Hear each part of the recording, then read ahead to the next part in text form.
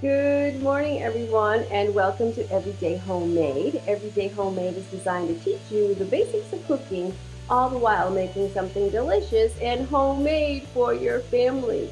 This morning, I am cooking in a client's house, and I am going to make a sausage and broccoli chowder. It's absolutely delicious. I just love this one. So let's get started. So I'm getting them to soften up. I'm going to add some garlic and then we're going to throw in the sausage. Now I have some nice color on my onions. I'm going to add the sausage in.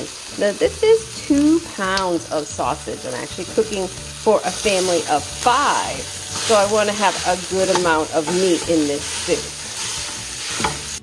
Sausage is all cooked through. So I'm going to add a heaping tablespoon of flour.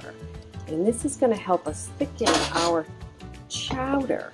But I want to let the flour cook for a few minutes here so you're not going to have that flour taste in your soup. So I'm just going to let this cook and then we're going to add some broth.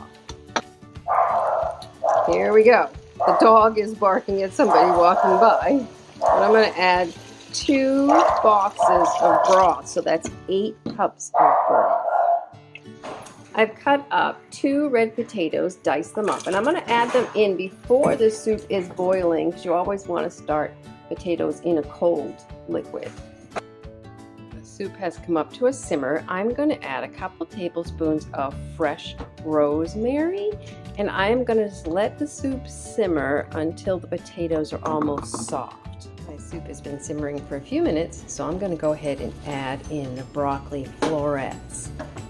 I'm just going to wait until the broccoli softens up. Add in 1 cup of cream to make it nice and creamy. The soup is just going to simmer for a few more minutes.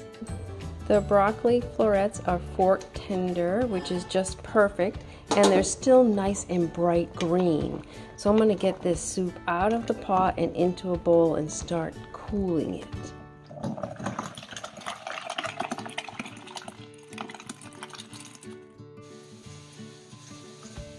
Soup has been sitting in the ice bath for quite a while now, and it's pretty much cooled down, so I can get it all packaged up and put into the fridge for them to have for dinner tonight.